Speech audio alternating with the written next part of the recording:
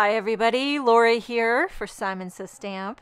Thank you so much for joining me today. I've got a citrusy, lemon zesty project to share with you using products from the newest Dream Big release. I'm going to start with this background cling.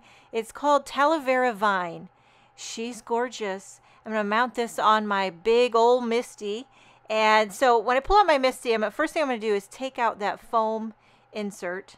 And the base of my Misty is already pretty sticky from previous projects. So I mount that background cling on the Misty door. I have a panel of white cardstock.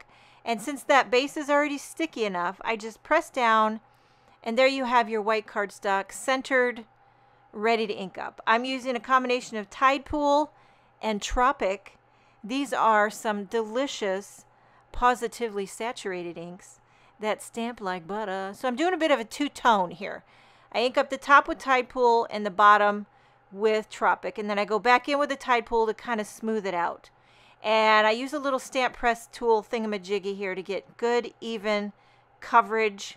It's, you know, when you're trying to cover a lot of area, a little stamp and press tool helps. You can see along the bottom of my panel there, I missed some. So I'm going to go back in with that TROPIC, go a little bit lower, and then back on the top with that TIDEPOOL. Now, a lot of people might be concerned, am I contaminating my TIDEPOOL ink pad by dipping it into that TROPIC ink? Well, you know what my answer to that is?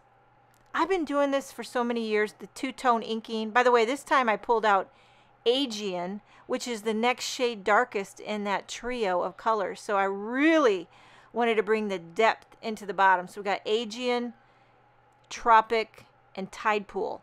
And I have not found in all the years that I've been doing this that the contamination is an issue. So that's how I feel about it. I think it's worth it for the look. Now we're moving on to the zesty part of the show.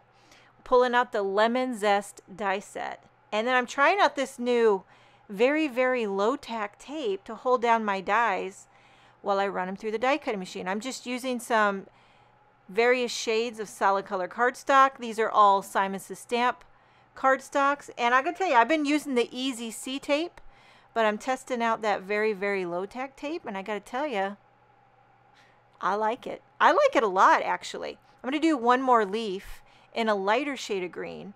I just kind of feel like those two-tone leaves really bring it to life. So there's this little shadow that you adhere onto the side of the lemon, and it really adds a little dimension. I just put a little bit of Bearly Arts glue on the back, pop on that shadow. You definitely don't have to add the shadow. If you want to add a little ink blending, you could do it that way too. And now there's a lot of different ways you can orientate all these dies. I'm just kind of going from the gut here. I glued on that little bit of a branch or twig. I don't know what it is. Okay. And then here, let me just tell you what. I have a long-standing love affair with lemons. Years ago, and I'm talking 25 years ago when I was just coming out of college, I painted a lemon tree. Let me show you. So I got Charlie, my son, to hold this outside. We were running out of good daylight. But there's the old lemon tree. She's an old painting. And next to him is good old Hank the Tank. I thought you'd get a kick out of it. Now, Charlie, you can tell he's very amused. That lemon tree painting has been sitting on our piano in the living room. But the living room was getting dark, so I couldn't get a good photo. So I said, Charlie, will you hold this for me outside? And he did. Not with a smile, but he did it. Okay, so I went ahead and die cut an extra leaf. You know how they say rule of thirds? It just felt like I needed 3.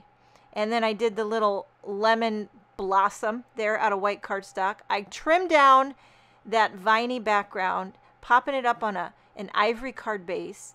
And then, of course, I pop up the lemon because dimension is life. And then I ripped off that blossom that I had glued down, and I decided, pop it up. You know? It's all about dimension. Okay, now for a sentiment, I pull out another new stamp set. This is called the Big and Bold. I'm going to do the Miss You. It just kind of fit right in that little sweet spot area that I had on the lemon card. So I'm stamping this with VersaFine Onyx Black ink. And then I'll use the coordinating dies. And again, I'm using that very, very low tack tape. Listen, you got to try it. I'm telling you. You won't be disappointed.